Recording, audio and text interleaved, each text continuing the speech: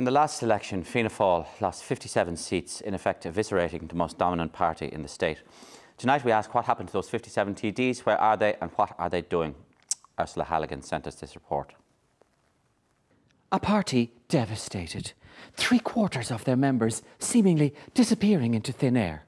But what befell these hapless men and women of Fianna Fáil?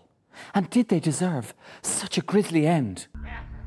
I spoke to a man who many believe not only knows where they are, but who may have been instrumental in their disappearance.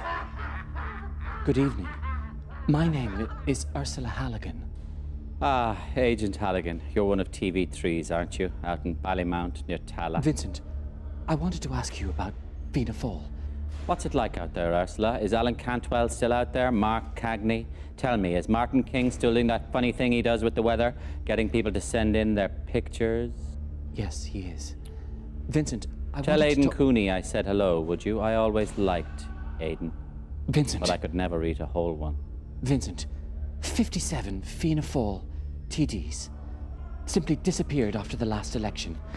You conducted a number of interviews with these people. You're so ambitious, aren't you, Ursula? I bet you couldn't wait to get out of that crummy little newsroom and get out chasing the big stories. Get out with the big boys, getting out and getting all the way to TV3. You see a lot, Vincent. Now, what did you do with those TDs? Martin Manser once tried to test me. I ate his liver with some fava beans and a nice Chianti. Ursula! Ursula! Check the schools, check the dental practices, the greyhound racing stadiums, the force courses. Go to Tipperary, go to Mallow, go to Moscow. You'll find them, Ursula. Thank you, Vincent. You fly back to your newsroom now, Ursula. Fly, fly, fly.